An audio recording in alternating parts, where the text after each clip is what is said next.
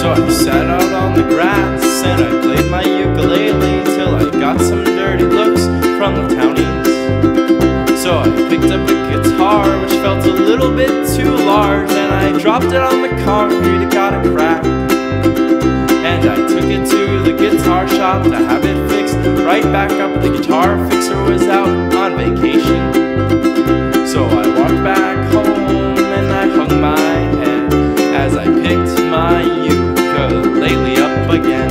And the sun had started shining, so I put on my sunglasses, but then they started calling me a hipster. And I was like, I'll show you who's a fucking hipster. And I ran back home and cut my hair.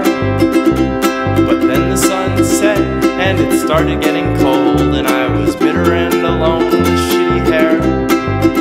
So I waited 7 months for it to grow back out. I put my shades back on, walked to a salon, and I screamed, I don't care, no I don't care. I'll cut my own hair, I'll cut my own hair. If it sounds good to me, I'll play the ukulele, I'll play the ukulele. If it sounds good to me, and you'll see who I'll prove to be in the end.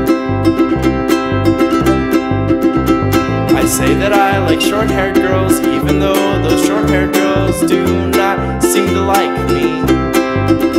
Yeah, they think that I'm a loser, and they think that I'm a creep. They don't like my music or my personality. And my friends say go for long-haired girls, so I tried chasing long-haired girls, and I came up with the exact same thing. So I guess I'd choose rejection from a badass short-haired indie girl over rejection from her long-haired peers. Or maybe I should try, forget about the girls and just focus on my photography. But whenever I take pictures of those people on the street, it only serves to make them angry at me.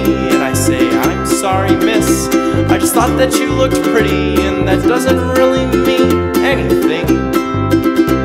And for some crazy reason, I'm back where I had started with the girls I wanted to stop chasing. So I screamed, I don't care, no I don't care. I just like your short hair, I just like your short hair. If it looks interesting, I'll shoot photography, I'll shoot photography. If it looks interesting, and you'll see there's not that much to me in my head.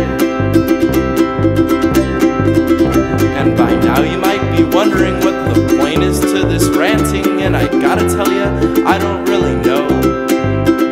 It's a story of my life, and I'm a pretty sad protagonist. There's not much going on in this show. And if you have stopped listening, you know that I don't mind. I would have too, if I were you. But it just so happens I'm still living out my life, and as for right now, I don't have a clue. But I don't care, no I don't care. This is what I have to share, this is what I have to share. And if it's important to me, I'll just keep on singing, I'll keep on singing. If it's important to me, and you'll see that maybe, oh you'll see that possibly, oh you'll see that I figured out me.